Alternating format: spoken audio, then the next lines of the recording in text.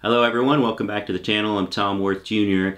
and today I wanted to talk about reasoning with Trump voters. I've talked about how to talk to them before. That was more along the lines of keeping it civil or possibly not engaging at all. But if you do actually want to reason with someone from the other side, how might you go about that? Because their information sources are limited is the first problem. The second and possibly bigger problem is they don't realize it. They think they're getting the full picture, and they're not. So to steel myself against them, against talking points, I sometimes will go in, like when I know I'm going to be hanging out with someone, I might get my facts straight. I might kind of brush up on some things. And I don't always have to do this intentionally, but sometimes I might, because I know what's coming. The talking points don't really change that much. And this is a difference between today's Republicans and today's Democrats. You know what... yesterday I was talking about the lies with Vance and with Trump and how the Democrats are at a real disadvantage there because Kamala Harris and Tim Walz are trying to stick to facts. And that's kind of a limited set of facts that they stick to, whereas Trump and Vance can lie about anything, and they can lie about it in any way. And the universe of things they will lie about is too much to prepare for. In their debates, say, or on the campaign trail. But the talking points, the Fox talking points specifically, are not that wide-ranging. They're always the same. So it's kind of easier to stay abreast of things. And some things that, some storm clouds are forming here in October. And October, traditionally a month where bad things can happen. You have wars starting in October, especially in the Middle East. You have stock market crashes. Some of the worst stock market days in history have fallen in Octobers. It's just an unsettled month historically, and that is definitely the case for this October, which we're a few days into now. The strike, for instance, the longshoremen strike. That's, if you follow business or economic news, you've known this is coming for a little while now. It didn't just appear on the doorstep here on October 1st. It's been a little while in the making. Companies, fortunately, have had time to prepare for this, just like we knew it was coming. Companies knew it was coming, and so they could set aside supplies. They could order extra stuff, and maybe it got shipped here from overseas. That's one thing that's a bad thing. Israel is a bad situation over there. The hurricane in North Carolina and Georgia, that's a terrible situation. These are things that are beyond anyone's control. So I did put on Fox News this morning before I sat in front of the camera. I did this when I was drinking some coffee. I had it on a good, I don't know, maybe 15 minutes, maybe a little more. And I mean, this is not something I typically do. I honestly cannot stand it. I can't stand the people on it. I can't stand their presentation. It was a labor of love for all of you that I subjected myself to this. And right out of the gate, they're talking to a guy at a port, and it's this older dude, some small business owner, and of course, the business owner they choose is a guy that's making guns, and because this is Fox News, we got to get something. We're not going to get someone making whatever. Normal thing. This guy's making guns, but not just normal guns. They're making fake guns, but fake guns, in the words of the owner, that look just like real guns, and anyone would actually be completely convinced that it's a real gun, except it's not. You can't load it, you can't fire it, it's not an actual gun, but it's made to look exactly like a gun. And I was sitting there thinking, why on earth would you want people walking around with things that look like real guns, and they aren't? But the Fox News host goes, oh, for self-defense, right? And the guy said, well, that's something you could use it for, yeah. Okay, we'll get past that. So he starts talking about the strike. And right off the bat, it's, hey, because you might wonder, right? This is an American businessman. He's making guns. He's Fox News. He's got to be made in USA, right? I mean, why would this shipping strike even affect him? He's all American. I love America. I want tariffs. I don't want anything from anywhere else, right? Isn't that the America First line? Well, this guy says, well, of course we realized how vulnerable we were with the international supply chain back during COVID. So back in 2020, we started trying to get to where this is all US sourced and all made in America. But we've only had 4 years to do this. So we're not quite there yet. So we do have critical parts coming in from over, he didn't specifically say China, but you know, the two big shipping lines, Maersk is a Danish company, and Costco, not Costco with a T, but Costco is a Chinese government company, owned, supported, whatever company. These are the two companies that the longshoremen are striking against. And these companies are wildly profitable. They are not, you might think, well, maybe shipping, we're just scraping by here. Maybe the profit margins are razor thin. They are not. They are huge. There's not a lot of competition. That the shipping companies, I mean, they are huge. They're massive scale, and you can't compete with them. So they could charge what they want, and these workers are not making enough. I read that, I believe it said from 2018 through 2024, the 6 years, they have had a $1 an hour increase. So I don't know how much they're making, but whatever they're making, a dollar an hour comes out to $2,000 a year. So they've had apparently one $2,000 a year raise over the last 6 years. So think about how up in arms you get about your paltry raises at work. Imagine doing that for 6 years. So these people need more money, and they're striking. And why can they strike? They can strike because they're organized labor, right? It's collective bargaining with these shipping companies. A lot of these people are going to vote for Trump.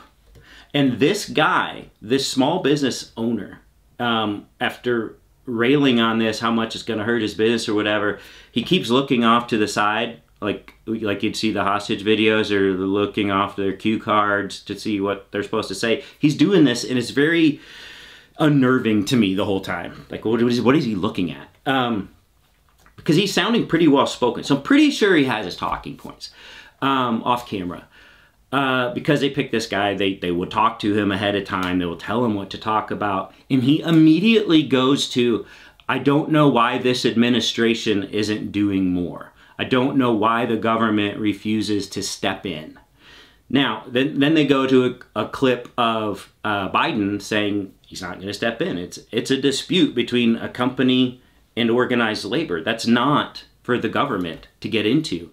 And when you think of the irony, this is what I talk about, this current incarnation of the Republican Party is not what it used to be.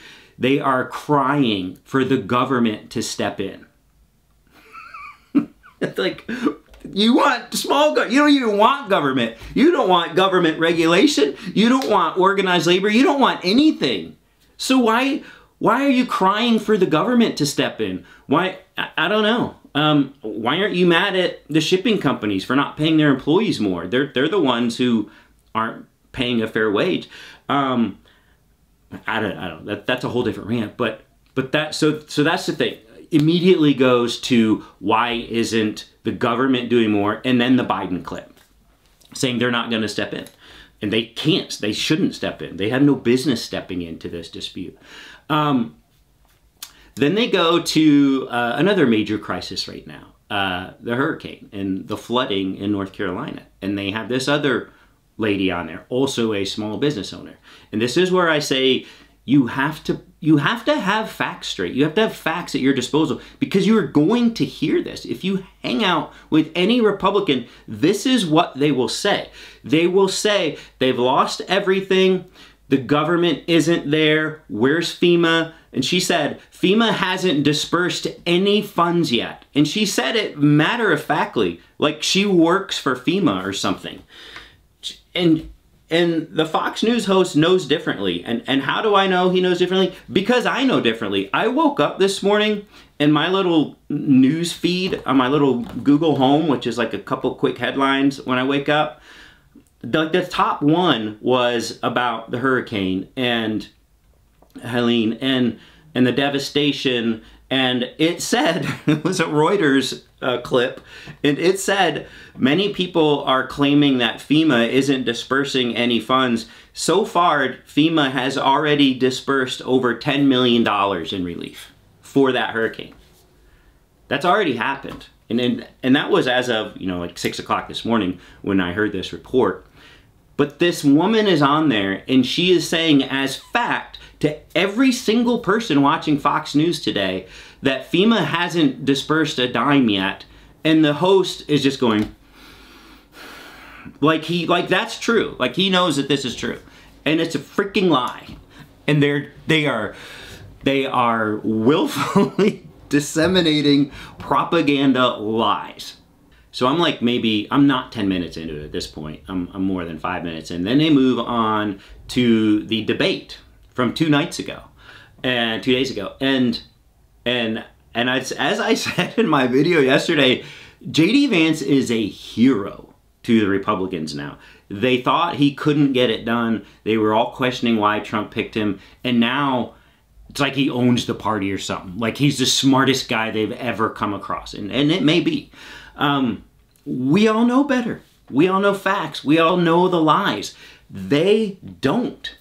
And he comes out to a hero's welcome at his campaign stop. And they immediately, Fox News starts attacking Tim Walz in the China thing, which I said yesterday, look, he should have just said, I said this in comments, I don't remember if I said it in the video or not, but I think I did. He should have just said, look, I had my dates wrong. I was over there at the time. I misspoke, and then moved on. I even saw Karl Rove say that today on Fox News, because they had him on later. That he should have, and he said, look, the guy just misspoke. It happens. How he handled his misspeaking was completely wrong, trying to just talk around it and make up a bunch of stuff. But he should have just said he misspoke and moved on, and it's a long time ago. The American people would have been fine with that. And that's what I think also. Scares me that I think like Karl Rove. But I'm telling you, I know how these people think. I know how they think. And it sucks. Because it's really hard to go against. It's hard to combat, and I'm trying to tell you how to do that, and it is through facts. So when they go with the Tim Walz thing and the being in China, then the Fox News host comes back with that the House GOP is launching in. He doesn't say the House GOP. He says Congress, like to give it more credibility, more weight. He says Congress has launched an investigation into Tim Walz's dealings with China, who paid for it, how many times he went there, who he met with, what he was doing over there. We all know he was there on education trips. He was a school teacher. Harvard helped underwrite this. This is not some conspiracy. This is not some secretive thing. This is known by anyone who would choose to know things. And Fox News is looking at the House GOP nuts and the stuff that they're trying to create and lie and make up. And they're making it seem like it's a legitimate, actual thing they're doing. But again, the host will know the story. He has to. And he just goes right along with what the GOP Congress is doing. So then they go to, finally, Trump. I'm nearing the end of the 10 to 15 minutes on Fox here. They go on to Trump. He's got a campaign stop in Michigan. And they go on about how there's a lot of Arab people in Michigan. It's a bigger influence in Michigan, the Arab population, than it would be in any other state. And Michigan is a battleground. And they said the Arab vote is approaching 50-50 between Trump and Kamala Harris. And this is something that the Democrats have a huge advantage, like 20 or more points typically. And this is all due to the Israel-Palestine thing.